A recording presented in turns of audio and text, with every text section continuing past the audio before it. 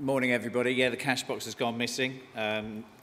We will be launching an investigation to try and find about 25 quid at some point. Is that a photograph of you looking for it? Yeah, it probably is. Yeah, they're looking very pensive. I didn't pose for that. It's great to see so many of you here on such a warm day. And the fact that you've got here on such a warm day, I think, is testament to your passion for what you do. Obviously, those people who aren't here are probably less passionate than yourselves because they're playing golf or sitting on Portobello Beach right now. But these events are designed to bring the community together. The reason we make them free to attend is that there's no exclusion of anybody from the community. So if you're an IT end user, you work in tech, it's always going to be free. That's our mantra. That will always stay. I'm up here just to give a very quick introduction before the interesting people take over. And I want to start off by thanking the people who make this event possible for you to attend, our sponsors. So we've got Wasabi, BJSS, and Digital, and Cirrus HQ as our co-sponsors. And we've also got a handful of exhibitors for you to go and visit as well. Our sponsors and our exhibitors are very clever people. They like to entice you in with some goodies. And not only is there very good swag on the stands, but a number of them will be raffling prizes, which will be drawn during the drinks reception at the end of the day. Now, there's some amazing stuff on offer here. It's almost like Hamleys up there. Wasabi have got a Liverpool shirt signed by John Barnes. So if anybody's as old as me, you might remember who he is. And also a Fitbit. BJSS have got Lego Star Wars X-Wing fighter, Imperial TIE fighter. The Lego geeks out there, you'll know exactly what I'm talking about. And I know that IT guys love Lego. So do our vendors. There's a Darth Vader bust. So if you want Darth Vader on view in your house, you can put that together. There's a limited edition pirate ship. That's just BJSS, 4 loads of Lego being drawn at 3:45. You've got to be here, by the way. If you do want to win these prizes, you have to be here. We're not going to draw it and go, oh, he's not here, so we'll post it to his office. No, it's brutal. You have to be here. If you're not here, you do not win. We redraw. Cirrus HQ, Lego Technics, a Ford Mustang Shelby. Quorum, a Lego Nano Gauntlet, and a Lego Infinity Gauntlet. Now, they are left and right, so there's a pair of Lego gloves to be worn on Quorum. McNally are doing a competition to win a Jam Jar speaker. They're raffling a £50 whiskey voucher, and they're giving free ice cream all day. So if that's not worth staying for, then nothing is. But obviously, we've got these amazing talks to keep you compelled as well. Moving forward, loads of events forthcoming. We're in Glasgow next for Scott Secure West. We're now doing 2 Scott Secure events every year. So if you are part of your security or security focused, we'll see you in Glasgow on the 14th of September. If you work in financial services, FinTech Summit, it's 10th year. Can't believe it's been 10 years. I feel so old. That's here, 21st of September. Big full day event. We will be up to the gunnels with that one. And if you, another message for our financial services attendees, the Scottish Financial Technology Awards are back on the 12th of October. We will be sending you out details about how you can enter that. So if you are working for financial services, please look out for that email coming through and send it to whoever needs to get your entry together, or whether it's yourself. But we look forward to seeing your entries in for that. That's going to be an amazing time. Digital Transformation October, Expo in November, and then we're into 2024 with the rest. So we look forward to seeing you at those. These events are incredibly interactive, we like to think. Not only do we expect your hands to go up during the Q&A, but if you're one of those people who doesn't really like putting your hand up and being the centre of attention, then you can actually, by stealth, put your questions in through Slido, and Mark will deal with that during the Q&A session. All you have to do, and it will come up at the end of the speaker session, is scan that QR code, and you can do it from exactly where you're sitting, and then you can just punch your questions through to Mark, and obviously you can take a bit more time and make your questions a little bit more lengthy if you wish to do so as well, based on what our wonderful speakers are going to be talking about. That's enough from me. Over to the much more interesting people. Have a wonderful day. My staff are here to help you, and thank you to the staff for organising today. See you soon. Thank you.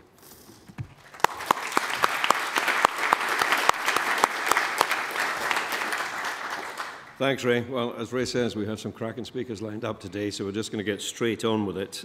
This opening session is going to be looking at maximising the impact of cloud transformation wherever possible.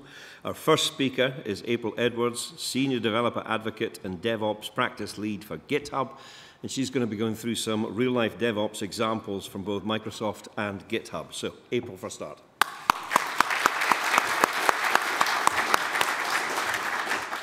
Good morning. I don't normally sound like I swallowed a duck, so you're going to have to bear with me today. Good morning. Good morning. I am very excited to be here. Edinburgh is one of my favorite cities, so I'm based in the UK. I'm based down in the south. Allergies have been terrible this year, and on my flight up here yesterday, this is what became of my voice, so please bear with me. I work for GitHub. I'm an advocate, and I'm a DevOps practice lead. What does that mean? I've been in the tech industry for over 24 years. I started off in IT ops, moved into development, and I was at Microsoft for about 5 years, and I worked on the engineering team as a senior software engineer. And I used all those life lessons from operations and development and really fell into DevOps, so it's been a natural flow for me. So what we're going to talk about today is DevOps in the real world. How does Microsoft do it? How does GitHub do it? I'm going to be very clear. We're two separate companies. Even though we are owned by Microsoft, we operate independently, but a lot of the practices I learned in those engineering days, we use at GitHub as well. So they're going to be translatable, and it's stuff we talk about. So I like to make my sessions interactive. One, it's going to save my voice today. So how would you define DevOps? You can go ahead and shout it out if you like. Processes. Who else? Continuous integration. Continuous integration. All right, we got two. I'll take two. We all define DevOps in very different ways because we have different life experiences, very different backgrounds. So before we talk about DevOps and get into it, I want to go ahead and play us a little video. So let's grab some popcorn and watch this play.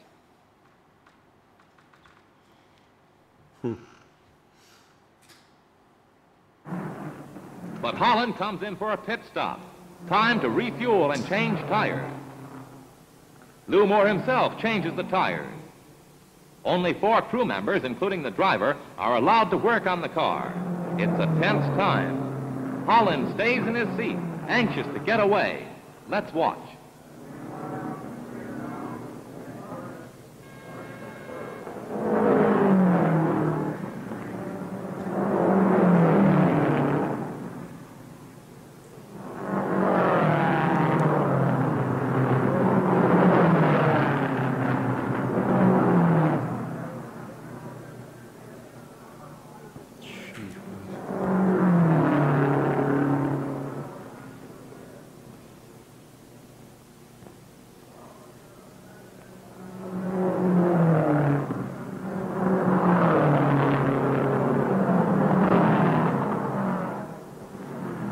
Tires are changed at last. A crewman polishes the windshield as Holland moves away just 67 seconds after he stopped.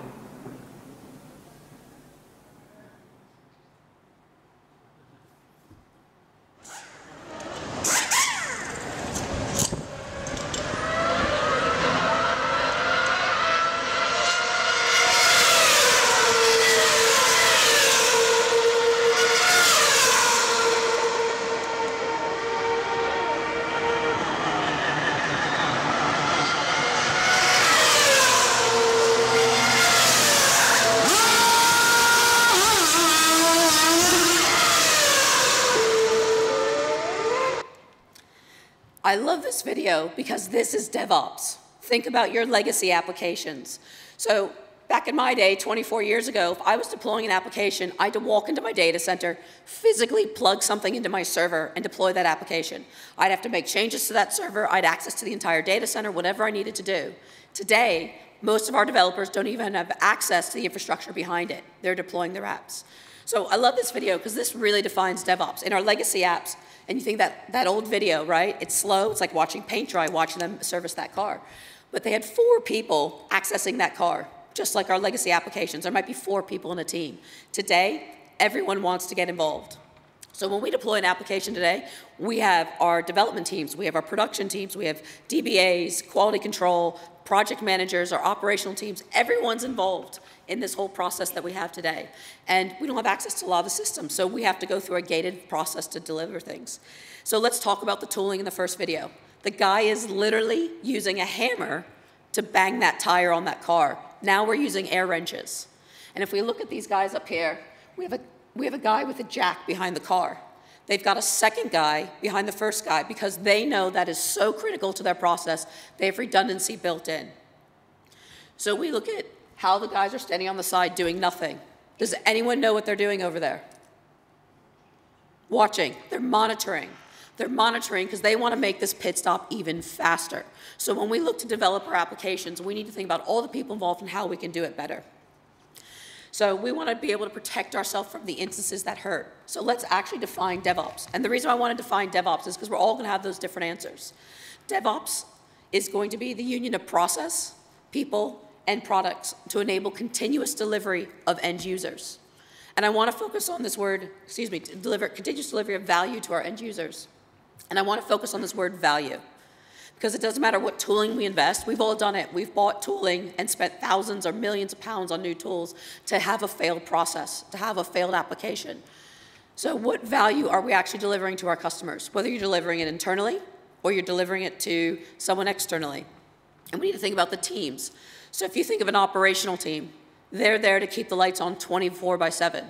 Your development teams are there to push new features.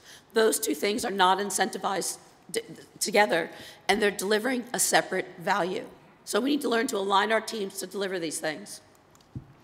And I want to talk a little bit about security, because security isn't just for the security experts, it's for everyone. How many of you took an Uber here today? One person, all right.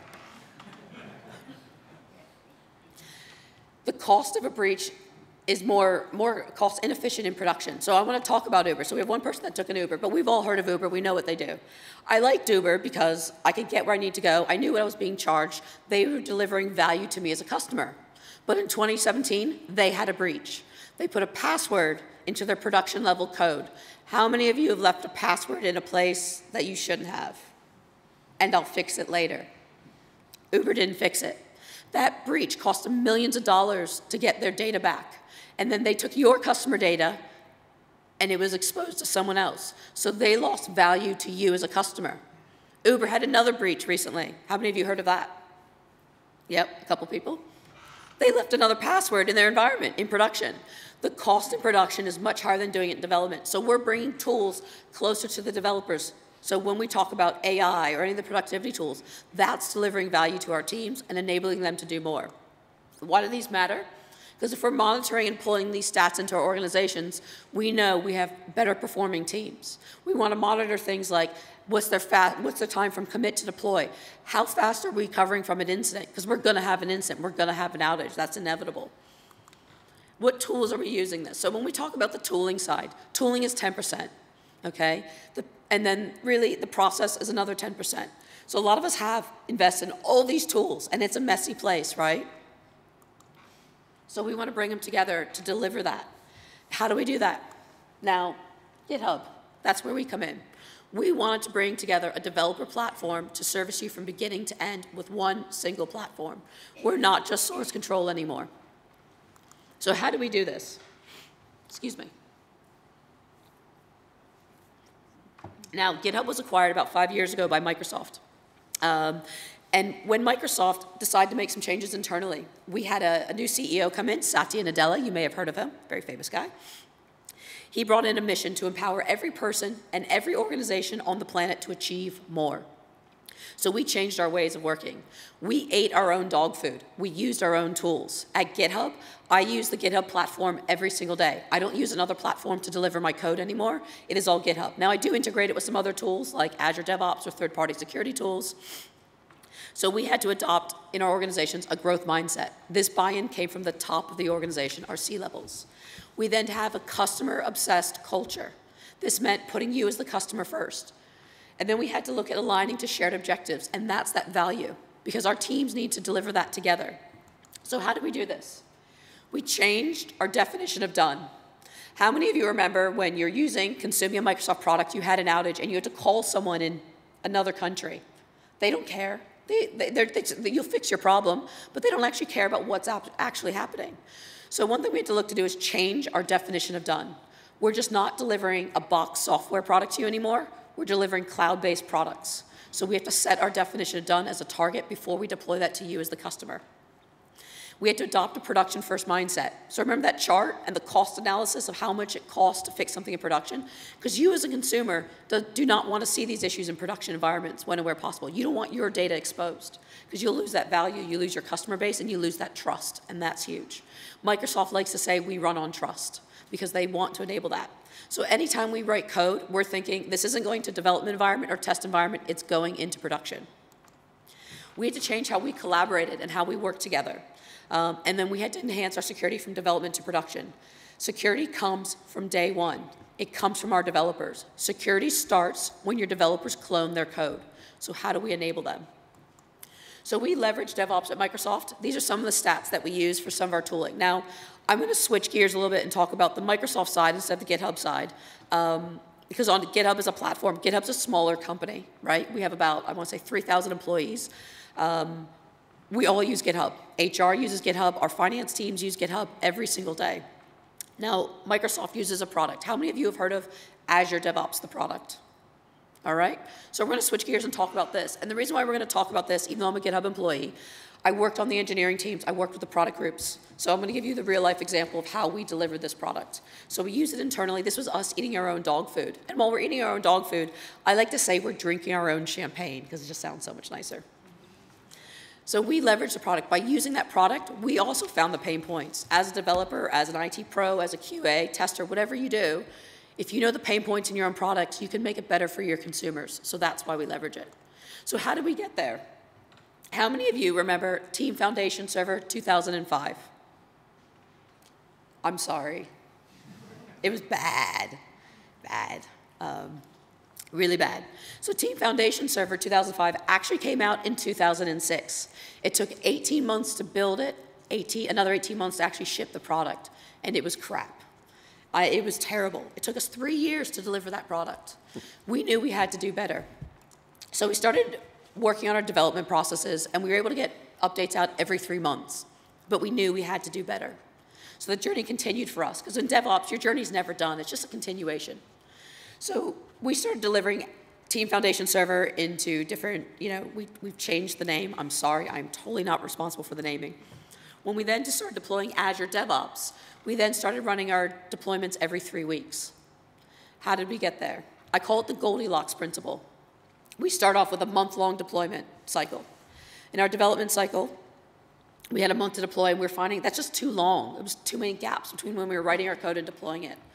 Then we went to the 2-week cycle, and actually, that was too tight.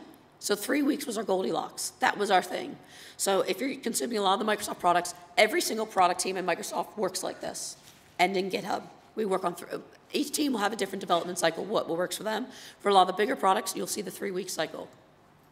To do this, we had to change how our teams worked. We had to eliminate unhelpful KPIs. How many lines of code do you write? Well, it doesn't matter. I might write in 10 lines of code. My colleague might write in 30. We're just different people, different objectives in how we do things. What's our team capacity? What's our burn down rate? What are our estimates? How do you estimate? We had to remove these things. We had to start delivering quality over quantity. And we had to start measuring outcomes and not outputs. Those outcomes are our value. So how do we track these things? Right? So we're going live to production. If we're thinking with a production-first mindset, we're monitoring everything from day one. So we're looking, are you using the feature? Because I'll be honest, you can go buy a product, it can be GitHub, it can be Microsoft. If you're not using it, what value is it delivering to you as a customer? So are your customers using it? Are you using NPS scores? How long does it take your team to deploy things? So I mentioned I was an engineer previously. I was a senior software engineer. And when we deployed stuff, we might have a pipeline that took 50 minutes to run. And an improvement we were measured against was maybe getting that 50-minute pipeline down to 15 minutes or 10 minutes so we could do our deployments more quickly. Those are really helpful metrics for our teams. And live site health. So if you ever work with any cloud product, GitHub or Microsoft, we've had some outages. I'm sorry, not my control, but we notify you as a customer. You can go to the site, you can see the live site health, you can also give feedback. So that feedback helps us deliver that live site health better. But we're transparent when we're having an outage because nobody's perfect. We had to evolve our people. So we have our tooling, we have our processes. Each are about 10% of the DevOps cycle. But people are 80% of the DevOps lifestyle. So our teams previously were divided into program management, and we had engineering and all our different teams spaced out, and they were all siloed. So how do we break down those barriers? We had to align our teams. We took our teams and we built feature teams. So we would have a PM, we would have a developer tech lead, or excuse me, a tech lead, and then we'd have engineers. So I told you I was a senior software engineer. That doesn't tell you what I do at all. How did that happen? Well, think about our application stacks. If I'm a data developer, and I'm not, I'm sorry if anyone is, data's not my thing. I hate working with data, personally. Just like, I just don't love it. Like, I get it, but I don't want to be a specialist. It doesn't, I care more about the APIs and the UX. So that means I have no empathy for what's happening in the data stack. If I'm making a change to the UI, what's it doing to our data? How does it impact it? So we became more vertical engineers, and they changed all of our titles to software engineers. So I had to start taking on tasks that were outside of my comfort zone, security. I had to take on some data tasks, all sorts of things. I had to learn new coding languages, so I had empathy for the other people in my team. So our feature teams are made up of different types of engineers. So for example, when I first joined engineering, I was on a cloud-native team, and we were global, mostly based across EMEA, but we had 4 different time zones to contend with, and that was really, really hard. That was really hard. Time zones are tough. I then was moved into a UK-based team so that geographically we were all really close together.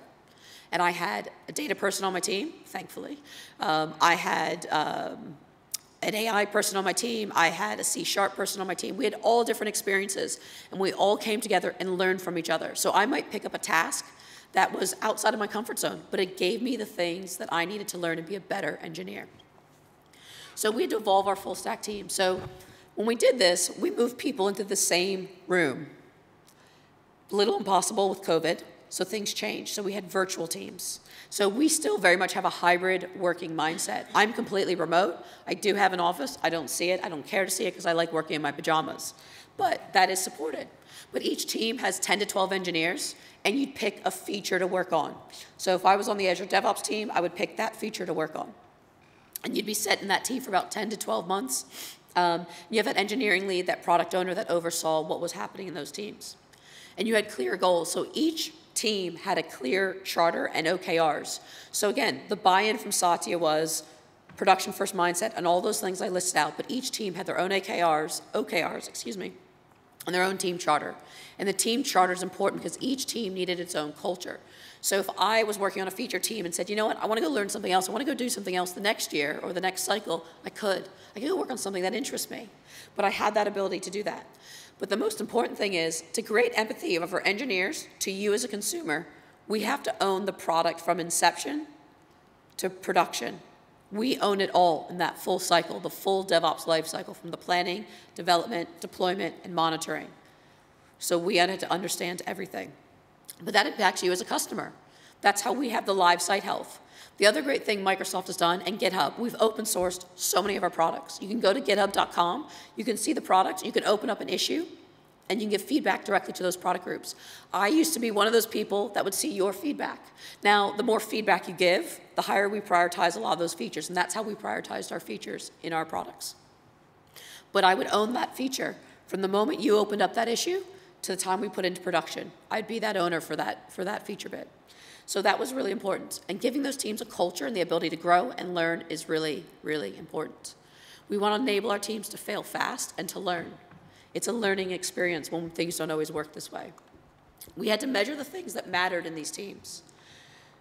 Are our people happy?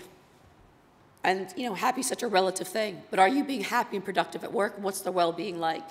Do people have families? Do they want to make sure everyone's taking a holiday? Are they doing the right things? What's their performance like? So a lot of times I was measured, if I was taking on a new task, I was learning a new thing. I was handed a really large C# issue in a project, and I'm not a hardcore C# developer. I learned it, I understood it, worked through it, and if that task maybe took me 10 hours, I learned something, and then the next sprint cycle, I take on a similar task in that remit, and it might get down to 5 hours. So I was always improving my learning, and that was hard. And it's hard, because you're working in a team, you're trying to get out a feature, and going, I have to learn all these things. I feel like I'm the one slowing everyone down. But then someone else was taking on a task they were less comfortable with, and that's how we became vertical engineers. How efficient are we? How well is the team communicating? Again, that globally diverse team I was on, all of us were living in different countries. Dubai, Italy, Amsterdam, Germany, France, and I was in the UK. And all of us were living in separate countries in which we grew up from. So I have the culture in which I was born and raised in and embedded into my brain, and then I have the culture I live in now. So each member of that team was bringing in 2 to 3 different cultures. So those things about how we collaborate, how we communicated, that improved over our project life cycles. And what we found in those 6-month delivery cycles with a lot of our customers is that we improved, and that was learnings, and that was improvement, and we were incentivized on that value we were delivering to you as the customer. So I think the reality is remote work is going to continue. It's not going away. We have remote work, we have hybrid work. It gives people flexibility. So how do we empower people to do more with this? How do we allow them to do this, help this? But working remotely is hard. Previous to joining GitHub, my manager was in Australia, and that meant a 6 a.m. call with her. Then I have my folks in the US, that meant a 6 p.m. call. How do I do that? I would divide my days into 2s, or only work early one day and work late another. But a really good thing to do, we have an open office hour in my team as well. So today I have an hour open office hour. We call it like Coffee Beats or something, some creative name. We literally open up a Teams or Zoom call, and we all just work for an hour. You don't have to talk, you can chat. Just, you have people, because we're all in different places. It's great to have that camaraderie. We also run like brown bag learning. So everyone brings a lunch, or let people expense a lunch. And then come to that, and we share our learnings. So for instance, I had a junior engineer on one of my teams. She just learned Git. And she's like, oh, I don't know. I don't really want to talk about it. I don't want to feel dumb. I'm like, no. I want to know how you learn Git, because you're going to teach me something. And we all learned something from that junior engineer, because she learned it in a different way than I learned it. And she found out some really cool stuff we were able to kind of bring to the team, and that brought value. So taking the time out for your team members in a remote world is really, really critical. So let's build from here. We always talk about there's 100 million developers using GitHub today, and all this great stuff. So we've integrated all these tools. I'm not going to go through them today, but a lot of them are there on the GitHub platform to talk about collaboration, inner sourcing, how we do automation and development, and then how we build in security from day one. That is crucial that security's come to the platform. If any of you watched Microsoft Build, a lot of the GitHub features are coming to a lot of the Microsoft products, Copilot, GitHub Advanced Security. We're integrating those 2 platforms together really well. So you have your choice in tooling, and you can integrate that into the cloud. So I will be around later, as my voice is actually going to go now. I want to leave you all with some resources. So anything that we start putting forward that's new into the infrastructure, out into the ether, githubnext.com. That's what's the latest, greatest. That's what's coming down the pipeline. We always put our stuff, any new things coming out on the github.blog site.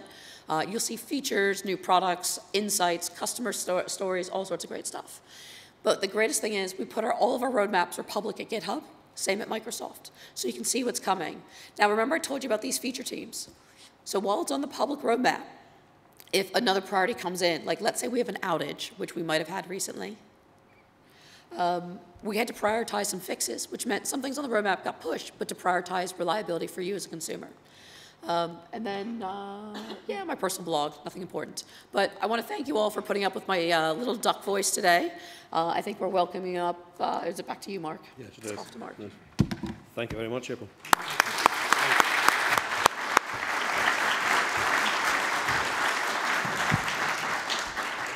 Very well done for holding it together for that period. Can we go get some Lego now? Yeah, we can go and get some Lego now. Yeah, absolutely. You spend your entire life training your voice. It's a deeply personal thing. So when it escapes and goes back to the wild, it's just, If anyone asks, I used interpretive dance. Damn it, I was looking forward to that bit. Anyway, I know I mentioned the air conditioning earlier. Is anybody too cold? Yes. Could we possibly switch off the aircon just for a wee while? People will start to complain about the heat shortly, and we can switch it back on again, and we'll just seesaw backwards and forwards for the rest of the day. It'll be fine.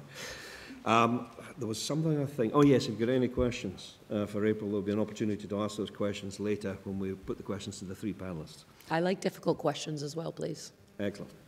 Alison McIntyre is the UK Ambassador for the FinOps Foundation. Alison's going to be talking about why it's needed with a particular focus on forecasting. So, Alison, over to you.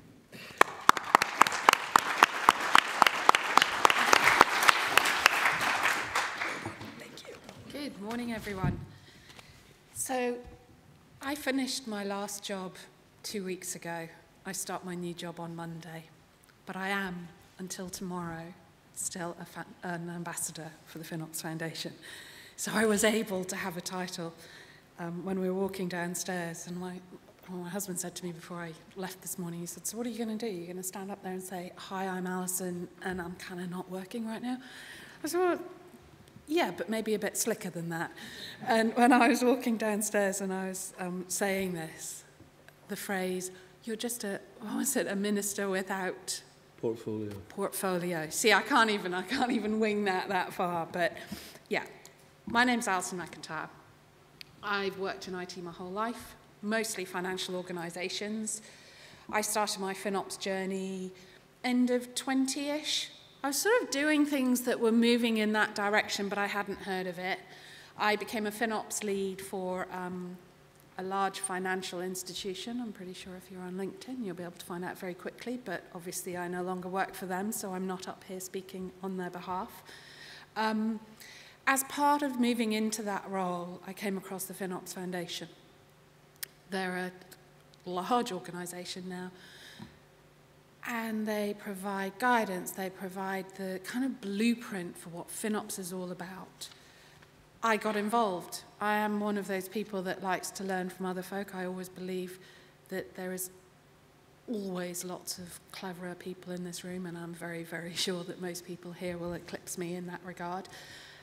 But I also like to give back, and that's part of the ethos of the FinOps Foundation, is that it's by the people, for the people. It's all a bit, some might say happy clappy, but I wanted to do my bit. So I got involved in a working group, happened to be the forecasting working group. I'm now currently involved in the commitment-based discussion working group, and we're creating white papers.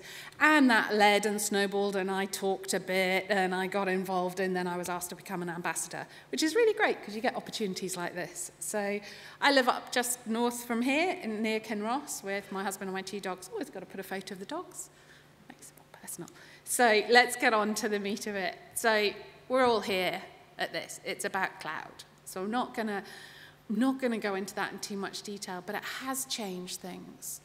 April was talking about going into a data center. Oh my God, the thought even gives me the willies. But I was an infrastructure delivery manager. I used to do that delivery of it, and my business areas that I delivered for would say, oh, yeah, well, you need this many servers, Alison. How long is that going to take? And I'll be like, maybe. And they're still virtual. I mean, I'm not going back to Tintin. Oh, maybe 9 months. They go, oh, God, we need 5 of them. You better get us 8. Because, by the time we need more, we don't have that lead time. All of those things. Cloud's magic. It's awesome.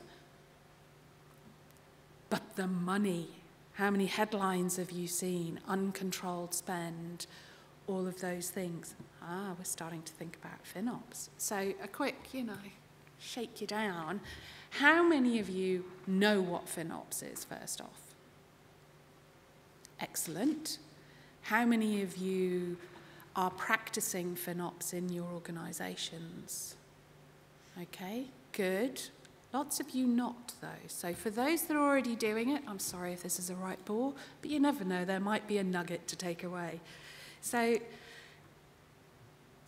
there's a lot of financial implications of using the public cloud, right? Loads of them. I'm not going to go into all of them, but some at my last organisation that were kind of key to us. Bit of bill shock. We were still early in our journey, so it wasn't like the headline level bill shock, but it was still there, small programs. Got up and running, maybe with some credits from the very friendly cloud providers that signed us up to big deals. Here's your credits.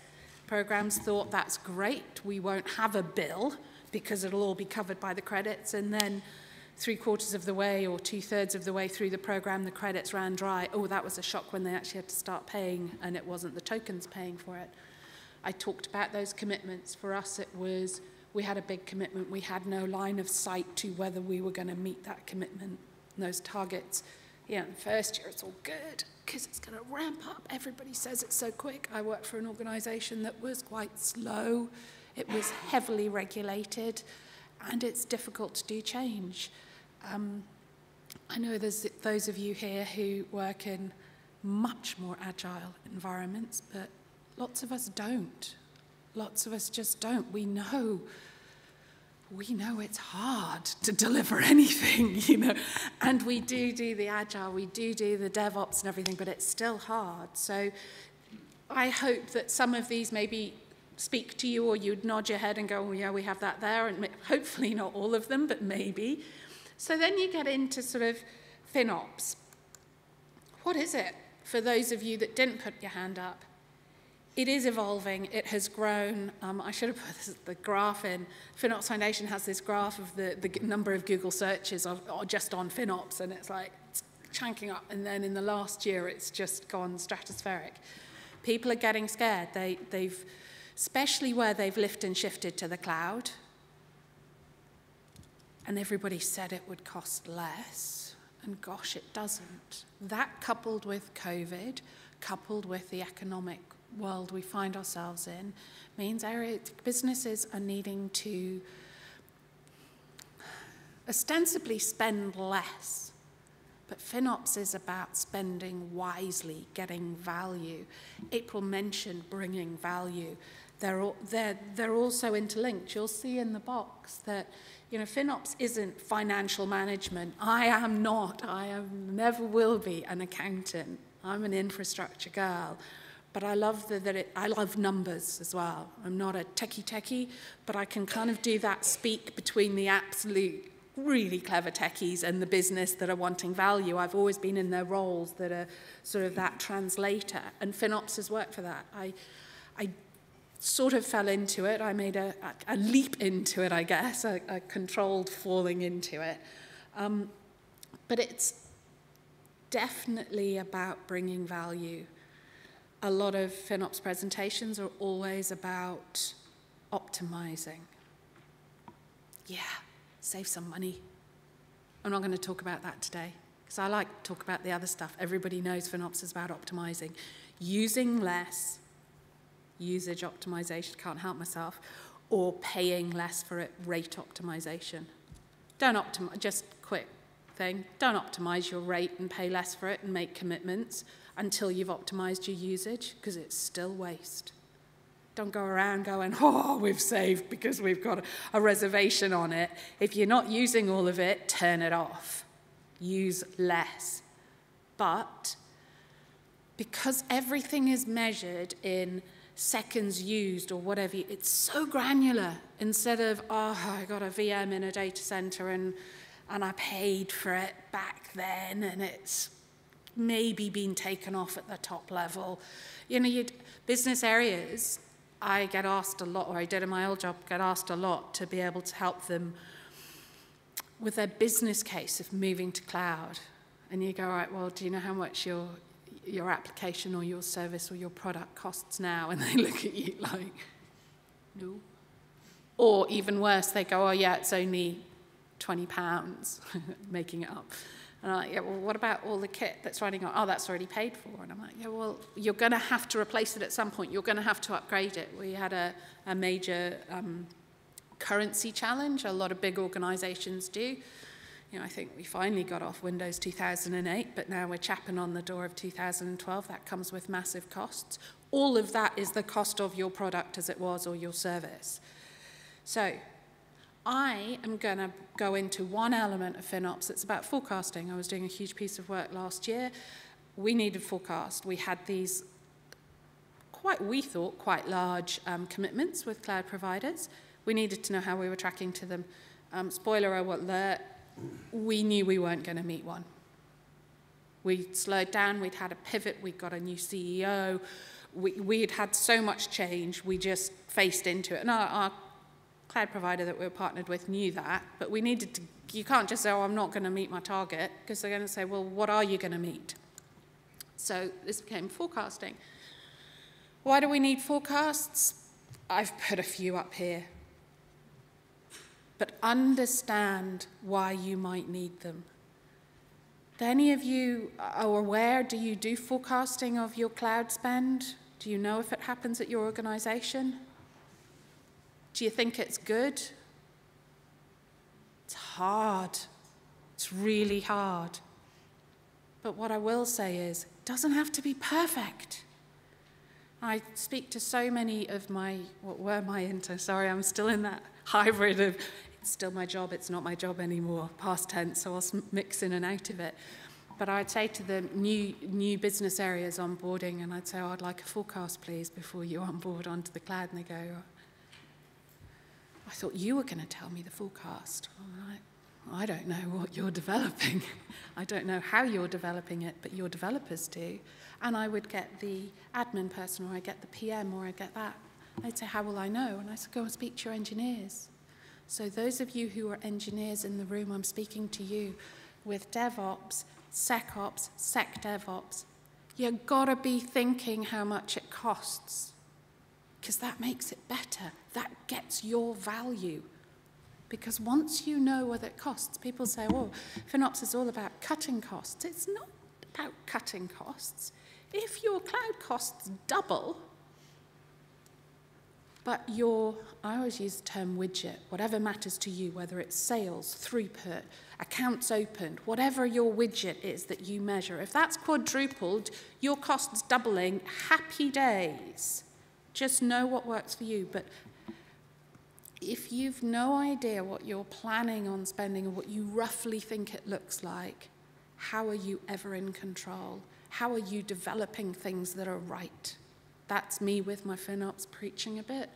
Hopefully some of these do make sense. Everyone always thought, oh, they'd give me a forecast and they say, and then be shocked when I came back next month and said, can you just refresh your forecast? Oh, I've given you a forecast. It's not budgetary, it's about what you're using, how you're using it, because it feeds so many different elements. And just that, what do they call it, the Prius effect. You know, if you look at something when Prius is on, we maybe need a newer version of that, but when they first came out, people changed the way they drove. And even before Prius, do you remember that? I used to get a hire car or something and it would do the whole red-green thing of how efficiently you were driving, and you suddenly go, oh, I'll ease off a bit. It's instant feedback. That's cloud. You get it's not quite instant, but almost real time. That allows you to make valued decisions. So before I dive into how I approached forecasting, I'm just going to do a quick bit on metadata. Everybody always talks about tags and labels. Oh, they're brilliant, magic. Tag everything, you'll be nailed. I joined the team, I harvested all the tags, and yes, we had cost center, and yes, we had what we call application ID, and oh, what a surprise, 0000. AL is our prefix for our application. AL 1, 2, 3, 4, 5, rubbish. It's early in the morning, I'll try not to swear. Also, not everything can be tagged, right? It's really good theoretically. I didn't use tagging at all. And I had 99.5% of our costs were always charged back, and I had an owner for them. I had forecasts for all of them. I'm not saying the forecasts were always good, but I had them. So I harvested the data. Initially, I literally went through all sorts of things, whether there were tags in it, and they were good tags, I would harvest that data, whether we had onboarding records for who they were, whether there was something in the naming convention. I pulled all those different elements together and started building up what was, had the very highfalutin title of our mapping table. And our mapping table had the account, subscription, project ID and name, and then it had I had 3 layers of hierarchy for my organization. This is organization hierarchy. Instead of it being some gobbledygook name, suddenly it's starting to mean something. I felt 3 layers was about right. I would have what you might term division, business unit, that type of big chunk. And then the second level would be about a team or a department, whatever works for you. And then the third level generally for us was like a workload application type thing.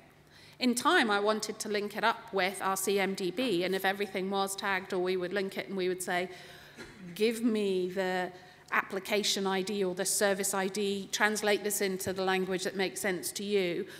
If you've got a decent CMDB, you can then harvest all this information. I couldn't, I had to build it first, but that would be the goal. Because why have this data everywhere else? That's rubbish. Have it one place that's controlled, keep it up to date. But it doesn't necessarily have to be tags. You can build it outside. These are still tags, though. These are just synthetic tags. They're external to the cloud provider. So we did it right at the account level, and that's what led on to our forecasting.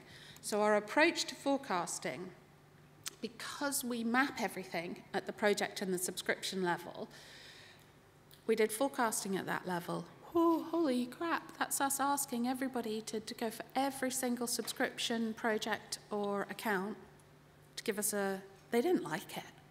They want to say, Alison, I think it's going to be 10 grand next month for application X. Or they might say to me, it'll be 4 grand in dev, 2 grand in pre, and whatever in prod. Can't do the sums this morning. I would take that. To be brutal, I'd take anything that they would give me. Go easy. These people are busy. They are engineers, but it's all part of the cultural shift as well, speaking to them, not you must do it. I have people saying, I have no idea. There are times I've turned around and said, I don't think you're ready to be operating on the cloud if you have no idea. That was probably as firm a stance as I took. But I'd have others where I'd go, okay, so do you think it's going to be 10 grand next month? Like, oh, God, no. So what, a grand? Oh, no, probably about 500 quid. And I was like, all right, well, we're not going to sweat over 500 quid. Will it get to 10 grand? Oh, it might. Oh, 5 grand. Okay. But, you know, I just throw out crazy numbers to get them to go. They do have an idea. They just get a bit freaked out. I started with existing workloads. Obviously, good place to start, right? But because we were at the beginning of our journey, existing did not really give me any view. It was a small amount of where we would be in 3 years' time. Hark back to our big commitment was the first anniversary was in 3 years' time. I needed a view, so I needed a view of all the pipeline workloads. Things to think about where an owner didn't, because, you know, not everybody's a good citizen, right? And I'd like to, if I was being fair to them, I'd say I deal with really busy people who have bigger priorities. I'd also say, how dare they not give focus to FinOps? But I also appreciate my place in the pecking order. So where they didn't, I didn't leave blank lines. I would take last month's actuals and I would flatline it. And people would say, well, why don't you know it's going to go up, Alison? Why don't you do that? As soon as you start doing too much for them, they're not going to be thinking about their spend. There's got to be a balance between. But you know your organizations, you know your individuals, but just some things to consider. We then got to the stage I was talking about pipelines. We asked people to put placeholders into pipelines. I think that's going to be a continuous battle. But as you engage more, once they've done the sort of basic stuff, the foundation stuff, you can start having conversations with them. Where are they going? Engage with them a lot more. You then get into a cycle of actually showing them the data back, because that's cloud. Everything's there for you to see in near real time. How are you trucking against? How is your spend trucking against your forecast? They start caring more and they go, why am I so far over my forecast? Well, you're either overspending or your forecast was pants. Let me help you get your forecast better. Let's drill into it.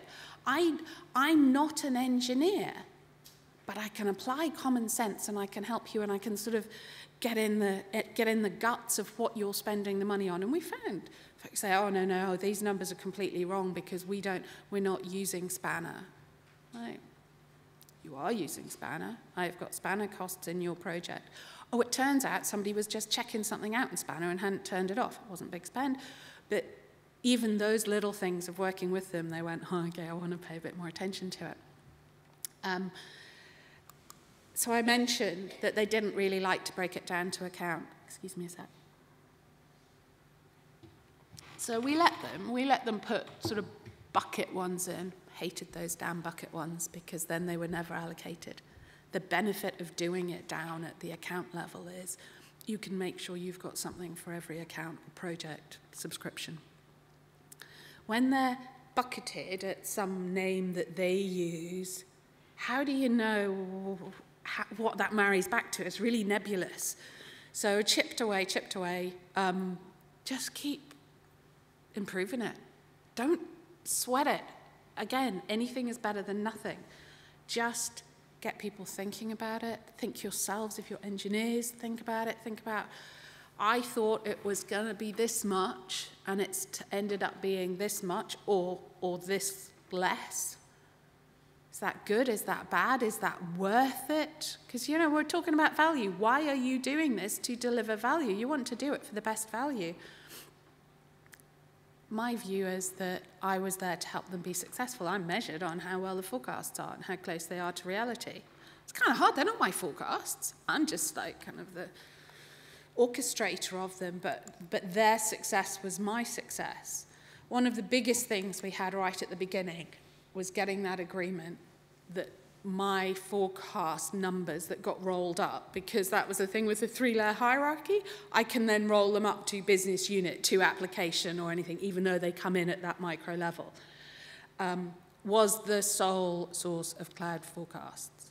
When I first did it, they'd come and ask for mine, and then they would, God alone knows where they got the others, and then they'd say, well, Alison, someone over here said we were going to spend 11 million. Must have to be careful not to use any real numbers. Why is yours different? I'm like, I don't know how they've done theirs. So we got to that stage that this was the single sole source of the truth. And it was appreciated that it wasn't perfect, but it was the best. And therefore we keep iterating the one to get the one better. Yeah, we iterated it a lot. The first forecast I pulled together, I was like, that's awesome, that looks really good. And then 3 months later, someone said, oh, can we have that refreshed? And I went, oh, gosh, no, I don't know if we can. I'm going to have to go and do it all again from scratch. So then I did that probably a couple of times in a couple of different ways, and then went, this isn't working. I need something that can be cyclical. And we do it monthly. We went out. We asked them to forecast for a year. About this time of year, we then extend that to the end of next year. So at any point in time, the maximum time they're forecasting for is 18 months. The reason we do it at this time of year is because then you do get into budgetary cycles. If we had an uplift on every pound that our engineers spent, we put an uplift on it, and that went to our shared costs. So things like Splunk, the support contracts, Dynatrace, GitHub, all of those sort of tools that were central that everybody's using. We would pay in the CCOE, we paid that bill, but it was a fundamental cost of operating in our cloud. We needed to balance our books, because how much were we going to get back in through our uplift versus how much were we going to have to pay on our bills, all of those things. So that's how we did it cyclically. And yeah, every month we went out and said, refresh it. We gave them their actuals, though. Don't give somebody a blank sheet of paper. I don't know how you lot are, but I'm like overwhelmed by it. Where to start? Give me some reality. If you've not got any reality, speak to colleagues, peers, other people who are already doing it. I've probably covered some of these. Level of granularity. We did go to the lowest level. Whew. It's a lot of extra work, but it does mean you can see that you've covered everything. Excuse me. Yeah, I've got to speed up. I'm too chatty. Things to consider. You're going to get these slides. Know who owns it, because if you don't know that, know your why. Why do you need forecasts? If you don't know that, why are you doing it? It's a lot of effort. But anything is better than nothing. Lessons learned. You're gonna do it wrong first. Just learn, move on. Don't sweat it. Don't overwrite your historic data. Remember forecasts for August that you made in January. You then have a forecast for August that you might have made in February and March and April and May. You need to know how that changes. Don't only ever have one forecast for August. We failed there, and then I had no idea how volatile the forecasting was. If you're hard mapping to business areas or to applications and they change, don't. Have a way to look them up and remap them on your magic mapping table so that they're always alive and you can see the trends. Get it running and run it and invest in the manual before you automate, because you will change it. And just work out what works for you. I'm going to very speedily say we then used our forecasting for anomaly detection. Everybody was scared about overspend. Everyone was scared about bill shock. We plumbed those forecasts directly into budgets in the CSPs.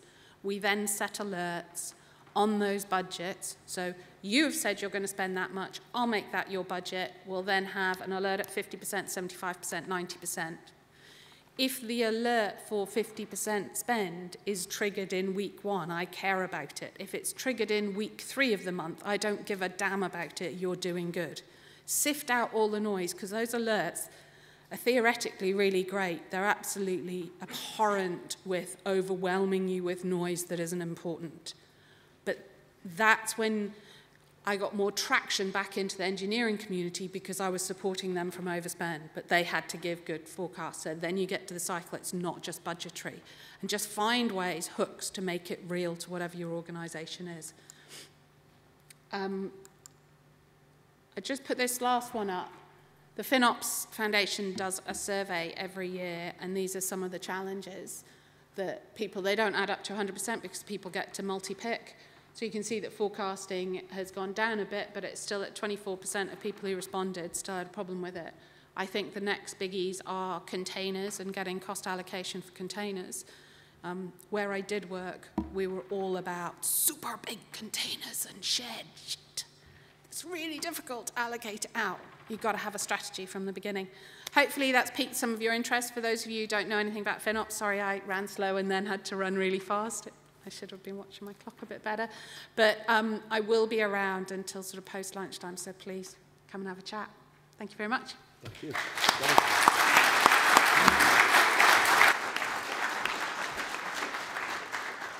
Thank you very much, Alison. Our third speaker in this session is Shauna O'Flaherty, co-founder of Sushi.Cloud. Basically, what Shauna wants to talk about is how to scale machine learning within the current state of cloud infrastructure. So, over to you.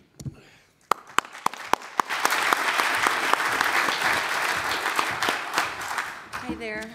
Thank you for the introduction, Mark. My name is Shauna. I'm coming to you from Toronto, Canada.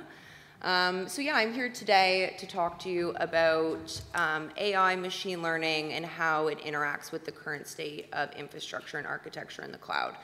I am co-founder and COO of a cloud computing company. We do bare metal, CPU, and GPU, specifically targeted at R&D, academia, and startups. I'm also an entrepreneur in residence at MIT, so I'll give a little bit more of an academic lens today. So my story.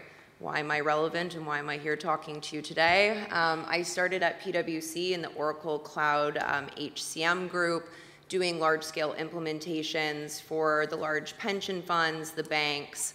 I lasted about 5 years. Large enterprise was not for me.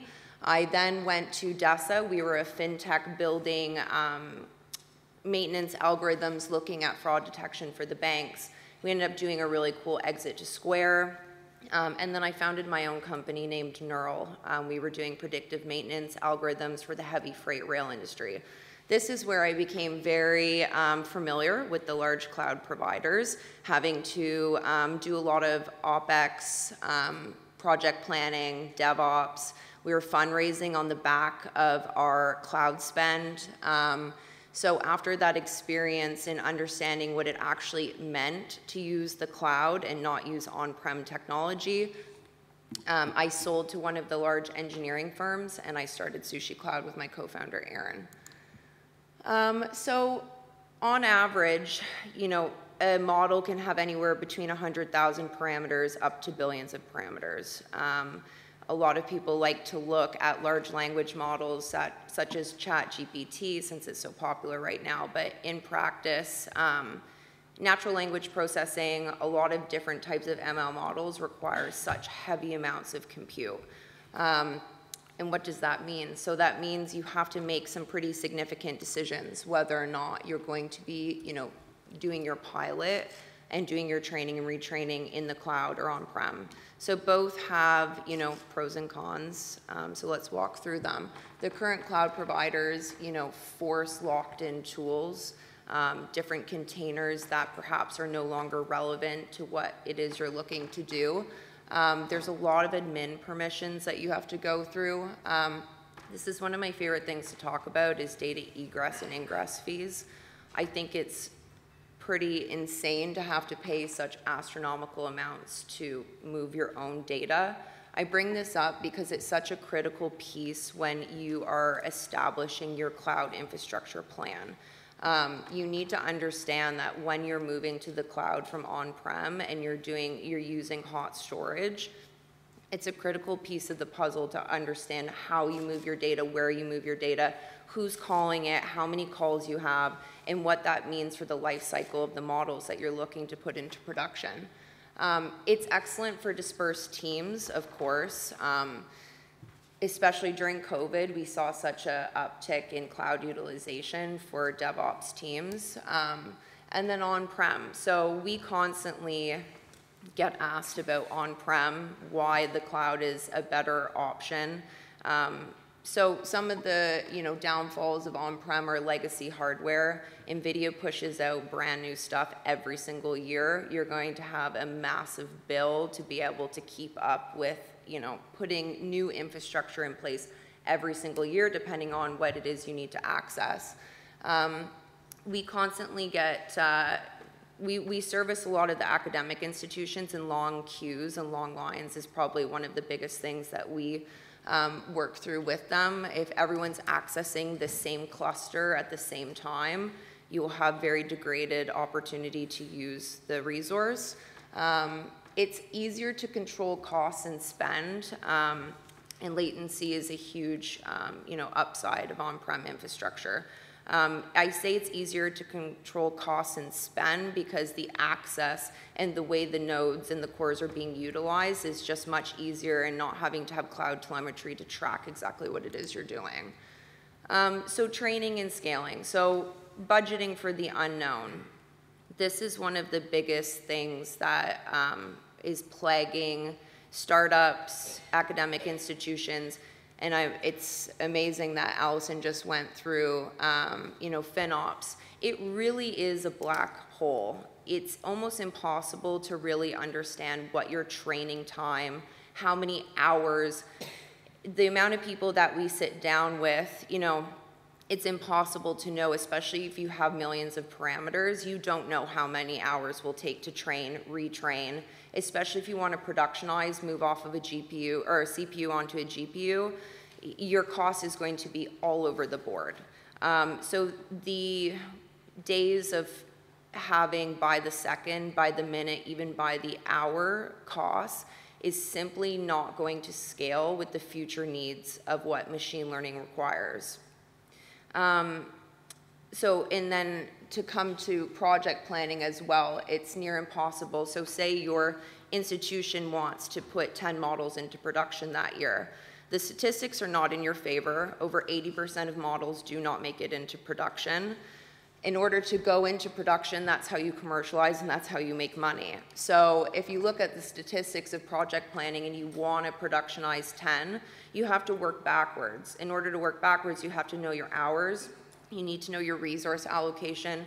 You need to know your personnel allocation, and you need to really understand what that project pipeline is going to look like, which again is very impractical when you're looking at a per hour usage.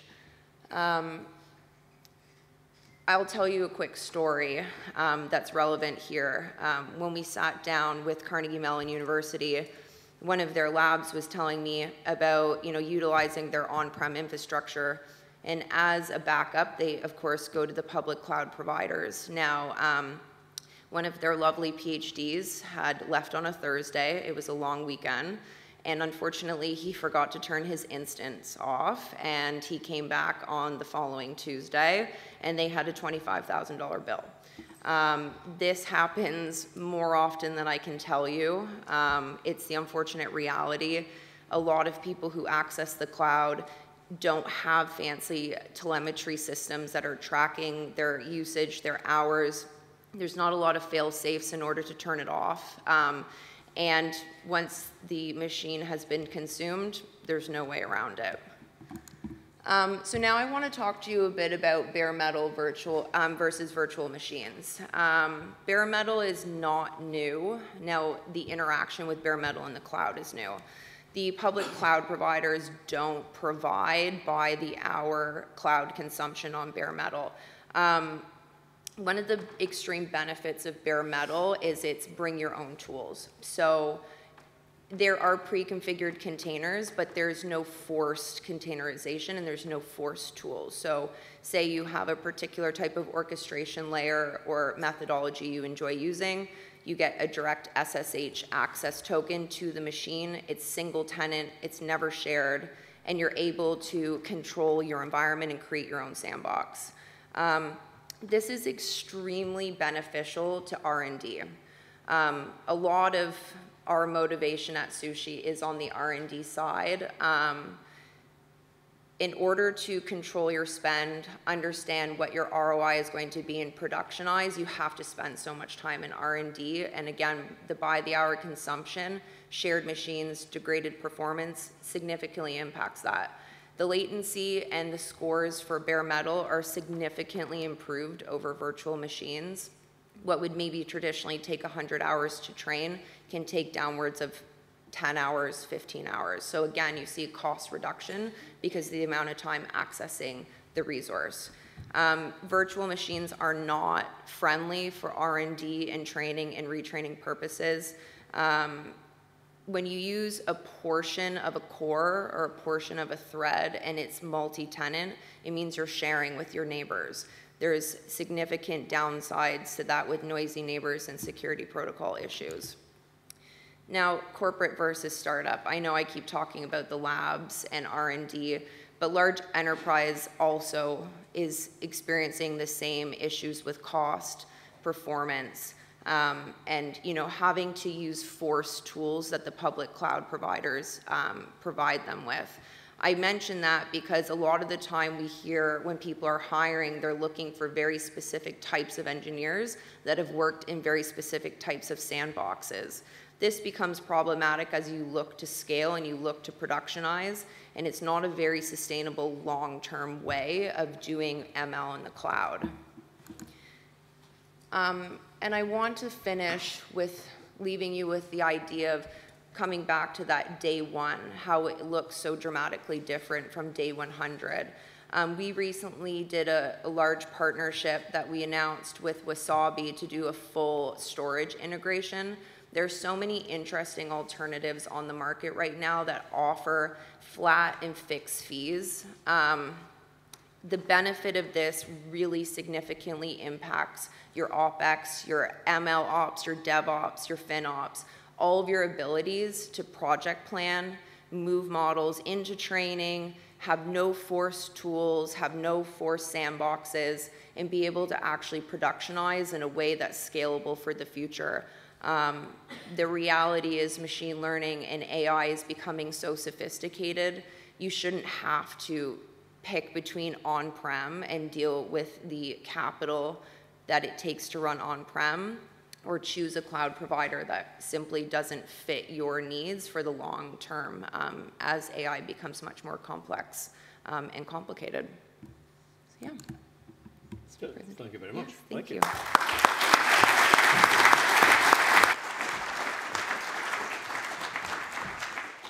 Right. Just to remind you of what Ray was talking about earlier, we can do it old school. You can stick your hand up. We've got a couple of live microphones in the hall, and we'll get a microphone to you. If I identify you as the questioner, could you begin by telling us who you are and where you're from? Okay. You can also do it via Slido, and Slido's up there at the moment. If you haven't already done so, it's either on the screen there or it should be on your badge as well. Could you please share the slides with the delegates at the end? Yes, Pete, I can. Right, okay.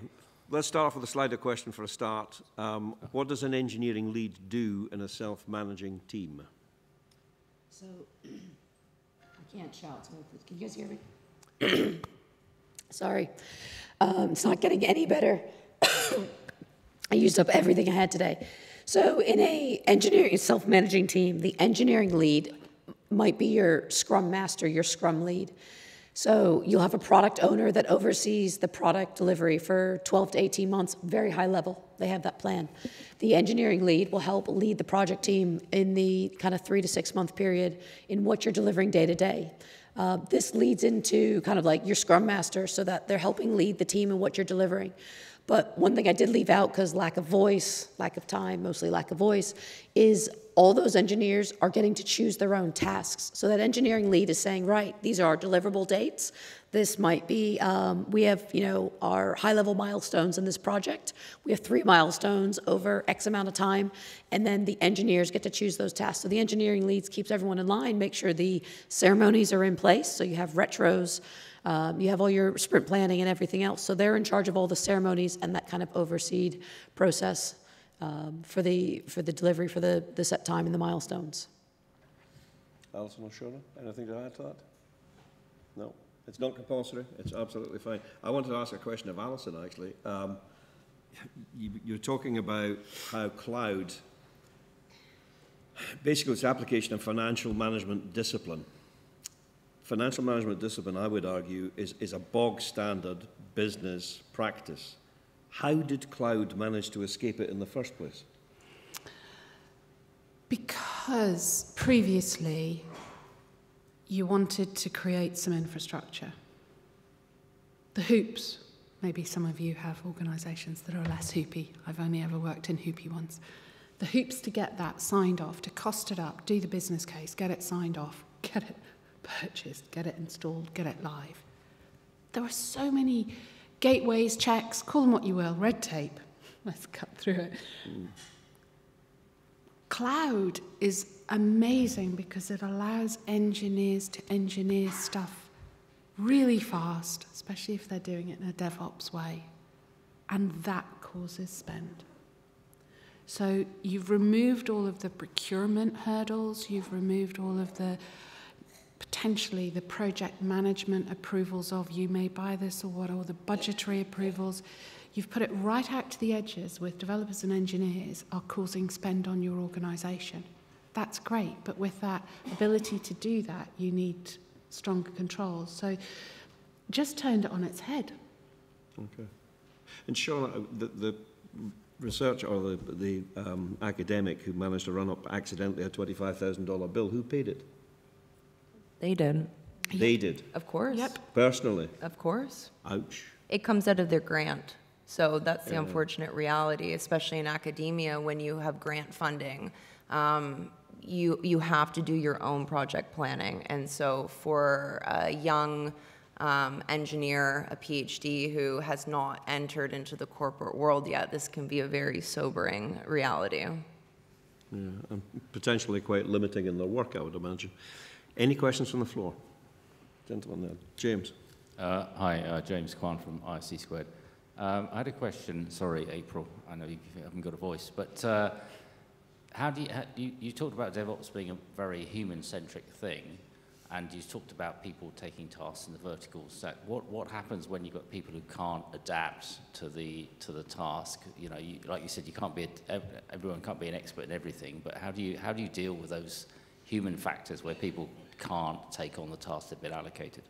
Yeah, we got to select our tasks because we own the tasks, and it was the ability to say, yeah, I'll take on a new challenge. It's adopting that growth mindset that came down from Satya. It said, you want to learn, you want to keep going. I got into tech because I continuously learn.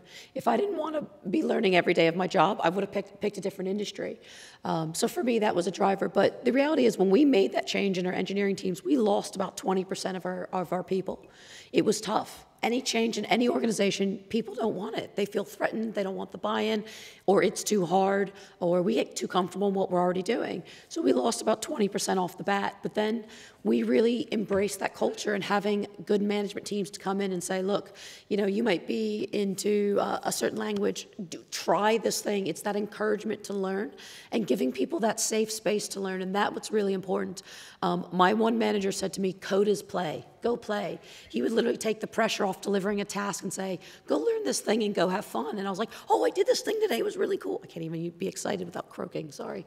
But I would come back and understand that I enjoyed something. And going back to the cost thing, there's cost to doing that. But we put guardrails in place, and we're humans. We make mistakes. We get too excited about something. We leave something on over a weekend, or we forget. I mean, I forget what I had for breakfast yesterday, much less turning off something I'm consuming. So we put guardrails in place to give people a safe space and a sandbox. So we didn't have to sit them with a $50,000 bill, which I've seen, but put those guardrails and allow them a safe place and have that encouragement and part of their growth. And a lot of that growth was also part of our OKRs and deliverables. So what did I learn this week or in this sprint? That was part of my deliverable for that sprint as well. Okay. Any other questions from the floor? Right at the very front here, please. Sorry, if you could just wait for the microphone to arrive, please, sir. And if you could identify yourself as well, please. Hello, my name is Abhilash. I am a security engineer. So I have a question for April. So how do you ensure developers write secure codes in the feature team you talk about? So I showed the graph of bringing tools closer to the developer. So you're going to see a lot of tools about that. So anytime you're consuming in the cloud, we want to enable our developers to be more secure. So GitHub specifically, we have created tools to help that. So for instance, if you're working on a project, you clone your code to your machine. You've now exposed that code. I do a lot of work with NHS England. Actually, I shouldn't name the customer. A big health organization in England that runs our country, but they bring in a lot of contractors. So a lot of you probably have contractors that come in, they clone that code. So I'm working with NHS to use GitHub code spaces. I won't go into the technical details. I can talk to you all about later because of time. But they spin up a code space. That code doesn't leave the repository. And in code spaces, we have other guardrails around that. So same way we have cost control guardrails, we have security guardrails. So by bringing those tools to the developer, it means as a engineer developer that security to me is my love and passion. For you, it is awesome. We need people like you. But it enables me to be a better developer because that is in there. So I use different code scanning tools. I use different practices. I do make sure all my code goes into pull requests. We do peer reviews, and we have tooling built into GitHub to do code scanning. So where our friends at Uber put up a password, they don't have any security scanning tools. Those are critical. So we have tools where, as an engineer, if I push up a password, push protection stops me from even getting it to the repository, because once you get into the repository, that password is for life, not just for Christmas. Good point. Good point. Right at the very back, please. It's hard to make a joke when I'm broken. Still putting it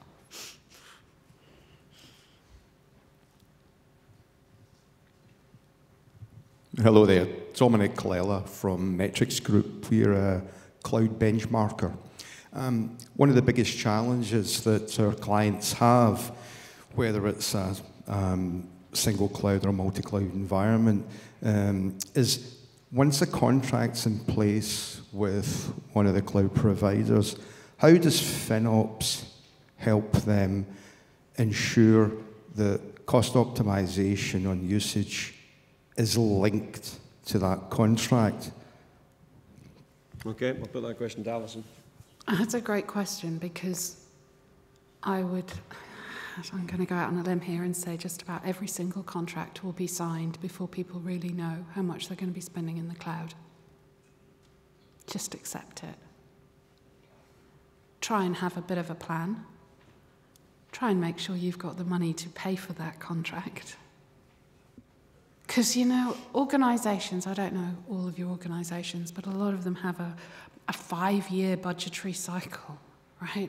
How on earth do we know what we're going to be doing in 5 years? So accept that there's this element of unknown, but generally your development costs go up, stay the same, or your investment costs stay the same, or they go up by 10% every year. You are going to have some fag packet numbers. Don't be scared of fag packet numbers, because in my 25 years experience, the quick fag packet numbers followed up by 2 months of crunching them, gosh, they were never that much different, but don't fully trust them, but that's just Alison's world. So to your question, you agree, it's like agreeing to spend an amount It's got to align to your corporate strategy. You've got to be able to pay for it. It's got to be right. And then the optimization comes when your spending is a little out of control and you've got to cut your cloth accordingly.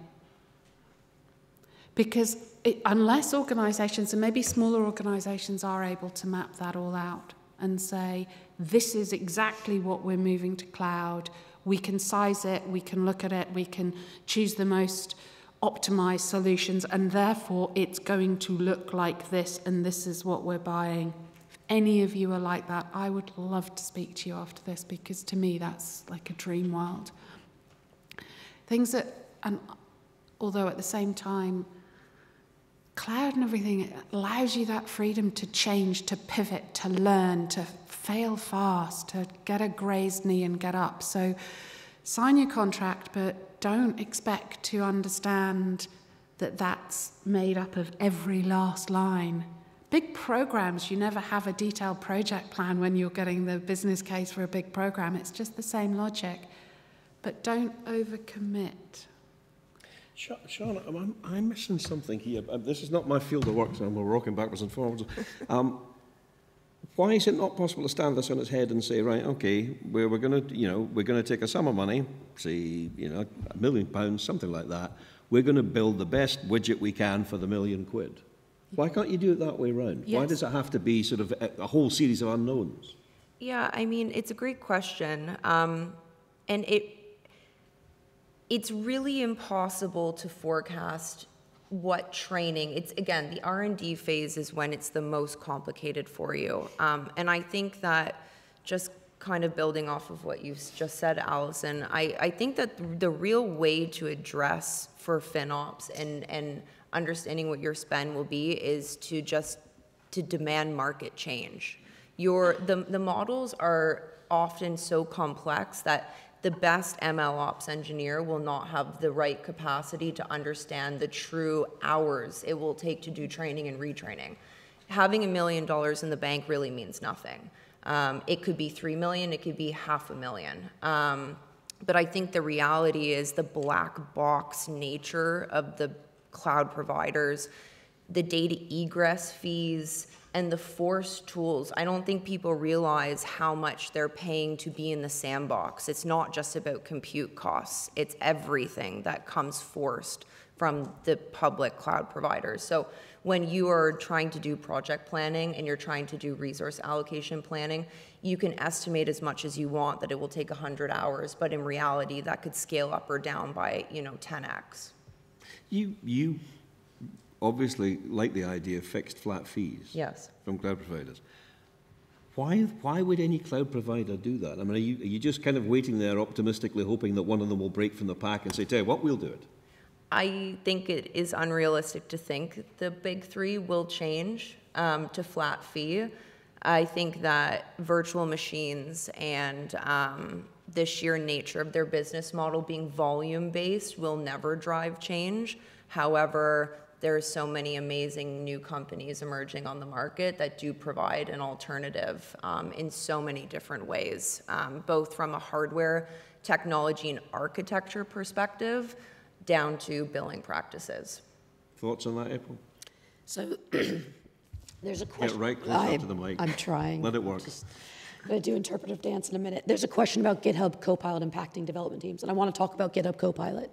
For those of you that don't know what GitHub Copilot is, it's your AI pair programmer. So that is a flat fee. We've democratized that for consumers, for developers. Why? So when GitHub Copilot came out, it was free because it was in private preview effectively. It's now generally available, and you can buy it, and I don't remember the cost. It's like $14 a month, and people complained about the cost, but it's a fixed fee.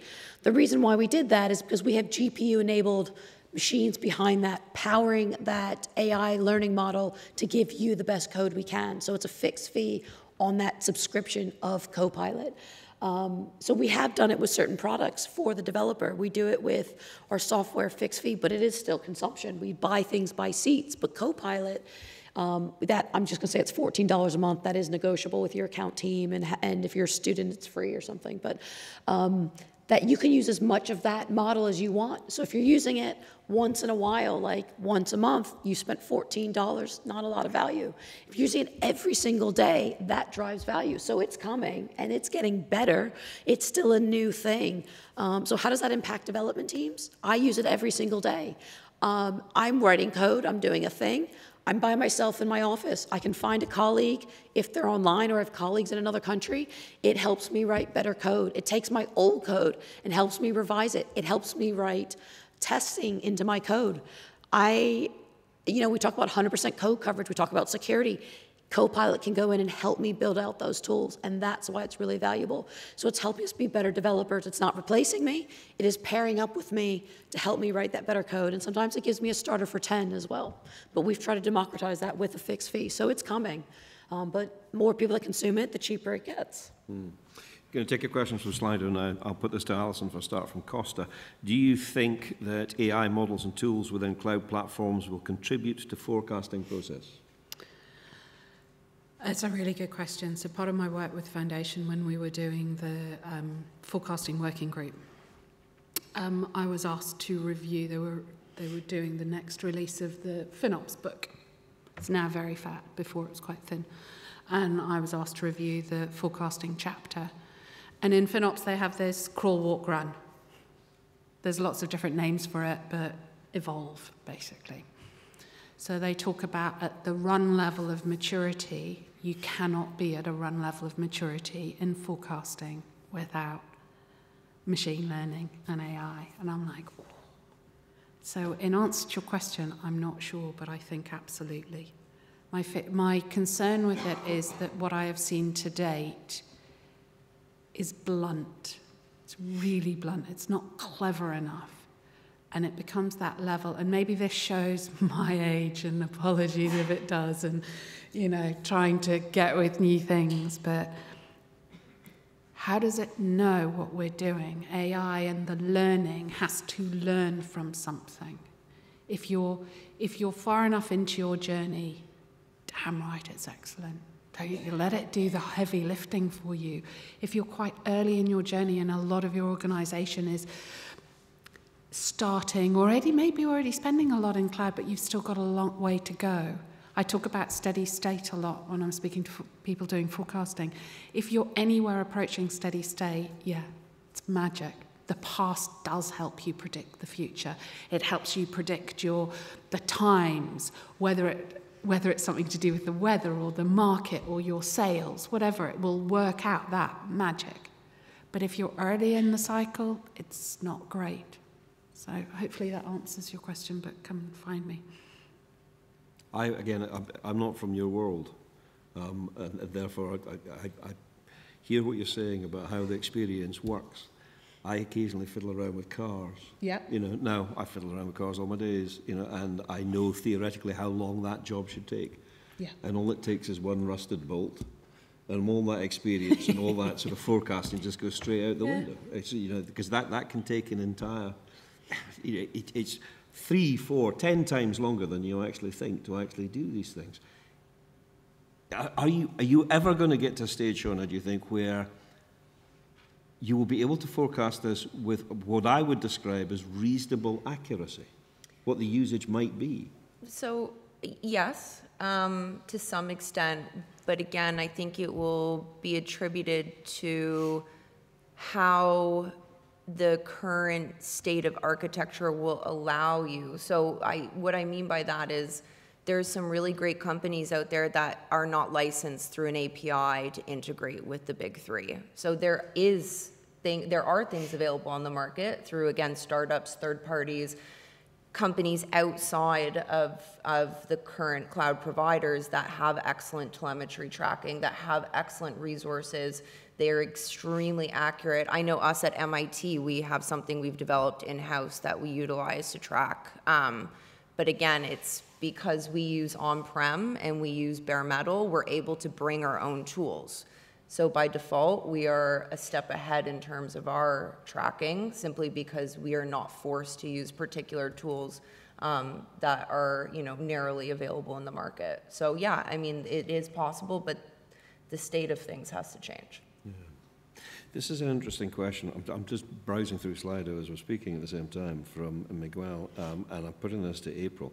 How were the members of the team managed at a personal level? I mean, day-to-day, he says the team working and collaboration evolved, but who was actually looking after the individual? So every team has an engineering lead and a manager that's present. So they come after each other. Because we're geolocated, we have a stand-up every single day. And our stand-ups are 15 minutes, and we can get through a stand-up in 15 minutes with 20 people. What'd you do yesterday? What are you working on? And are you blocked? If anything takes over those 3 questions in a short snapshot, we go into a parking lot. Hey, Alison, I want to catch up with you later about the cost we spent yesterday. Let's catch up after. That is that 15 minutes to just have awareness of your team and pair up with your folks. A lot of times also, I think we find people we love working with. So if I'm taking on that task that I have no idea about, maybe it's security or maybe it's data, I will pair up with my buddy and say, hey, let's work on this together. So the manager oversees the team, the engineering lead makes sure everyone's okay, and those daily stand-ups and those practices were critical to making sure everyone's happy. And I think the reality is, we're not always happy. Things happen. You know, there's bad things in the world. The weather changes. It's hot out. I don't want to work today. My computer's melting, or I just don't feel like getting out of bed. You know, so those stand-ups really brought that out, and our manager would take it offline. It's about taking those things offline, but having that awareness every day, just to touch with everyone and just say, hey, how you doing? And what are you working on? One more question from the floor, if anybody has one. Lady right at the front here. Second row, end. There you go. Again, if you wouldn't mind identifying yourself, please. Hi, I'm Priya from WNS. So this question is for Alison. How do you make good predictions for collaborative or shared environments? It's really hard. So before I left my last organisation, we were doing one of my biggest internal customers was data. It scares the bejesus out of me how big data is, you know. But good for going to the cloud, right? Because it was creaking at the seams on-prem. And they would say, right, well, Alison, you know, at the early stages they were fine. We're gonna ingest this much data. We're gonna run these many queries. You know, all good. But once they open, the whole purpose of having that data there is to allow other areas of the bank. So if it's all, you know, as bank, mortgages or loans or, you know, we can... Well, I don't know what Johnny in mortgages is going to do. If he's allowed to run a query, I don't know what that cost is. So you get to... So I talked about our uplift to cover shared costs, and those are sort of the fundamental costs, but then you get into the realm of having a shared service. And my view is every shared service should have a shared service owner. And that shared service owner's got to do some of this thinking, because it's not just for the FinOps, but the FinOps team should be absolutely hand in glove with them to work out what their widget is. Is it, if it were queries, would it be the amount that this user of the shared service is storing? Could you measure it that way? Is it amount of the data throughput? What is...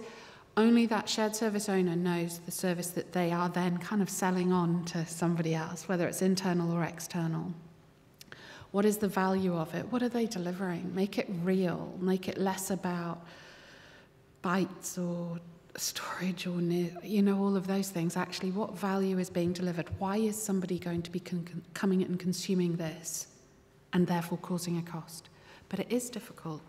And I would say, and have said, have those conversations with somebody centrally who's thinking about it from a FinOps point of view. You then get your cost data, you then get your usage, telemetry, whatever it is, your slicing tool to say. But where we had onboarding data so I could map everything, almost the shared service owner also needs to provide some mapping. How will they provide it? But don't go after every last pound. It might be that you can say, I can allocate 50% of it. The other 50% becomes almost a shared cost of the shared service. Do an uplift on the 50% you can allocate. There's various ways. It just takes a little bit of stepping back from it to look at the picture. And initially, it's not a technical challenge. It's understanding how it works, how people consume it, how you're selling it out there, what data you might have to slice it, and then using those levers to work out what the best way is. and sometimes it makes more sense to pick up shared costs centrally. Any thoughts on that, Shauna?